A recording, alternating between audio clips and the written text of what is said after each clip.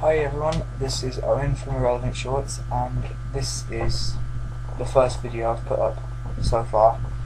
And I was planning on doing a proper in-screen tutorial on some random stuff, but since our graphics card's being a bit stupid, obviously can't do that. So instead, I was going to talk a bit about jailbreaking, because we've already got a tutorial up now on how to jailbreak using green poison, I think, and it brought to my attention the fact that I've got a jailbroken iPod here, and using Spirit Jailbreak quite some time ago, it's caused quite a few problems. First of all, the reason it's plugged in is that typically the battery lasts around 15 minutes now, which is ridiculous. You can't actually use it as an iPod anymore. It's ridiculous. You have to have it plugged in all the time.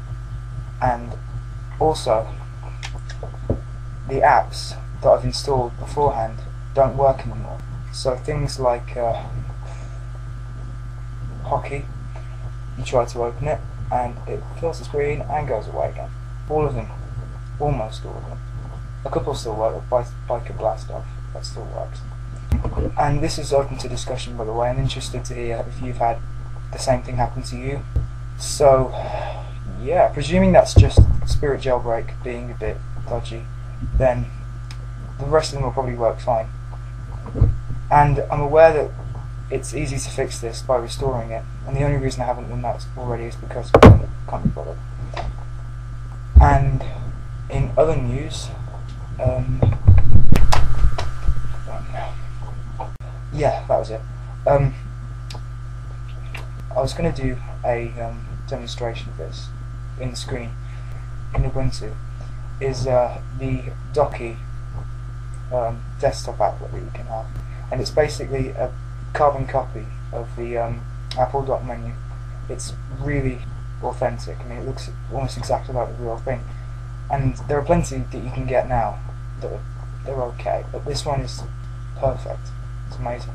So yeah, I've got the website somewhere there, I think, and I'll put it in the description too, just for the sake.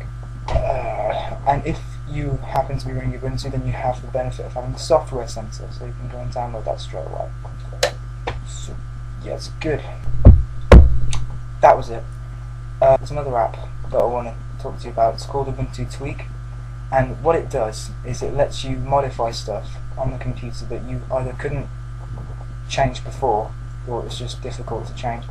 And it lets you do all kinds of things. You can change the background of the login menu, you can change loads of stuff. Yeah, and I'm sorry it's taken me so long to get a video up, and I hope to get a proper demonstration of all of these as soon as I can.